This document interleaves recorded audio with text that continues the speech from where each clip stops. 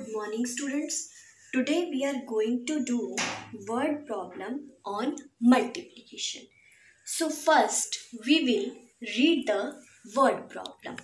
There are 365 days in a 1 year. How many days will there be in 3 years? So students, in 1 year, how many days? 365.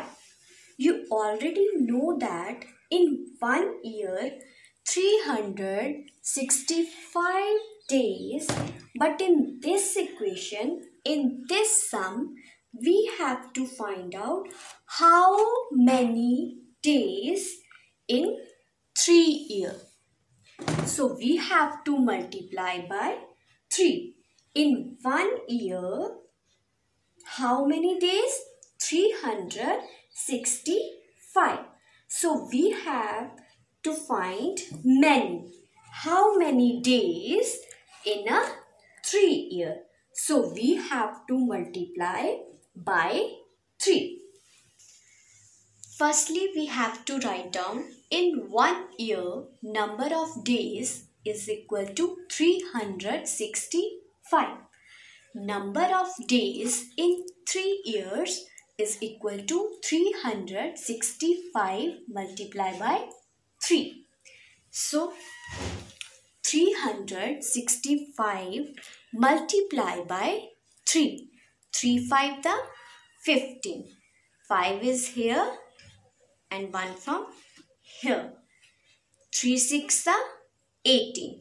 18 plus 1 19. 9 is here and 1 from here. 3 3 the 9. 9 plus 1 10. 10 is here. So there will be 1095 days in 3 years. Thank you. Students, another word problem. I counted 108 beads on a necklace. How many beads will there on 6 such necklace? So student, in this word problem, we have to find out how many beads in 6 necklace. So in one necklace, number of beads 108. So we have to find out how many beads in 6 necklace. What we have to do in this? We know in one necklace 108. When we have to find many, we have to multiply. Beads on one necklace is equal to 108.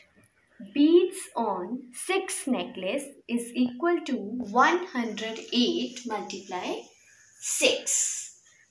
So 108 multiply 6.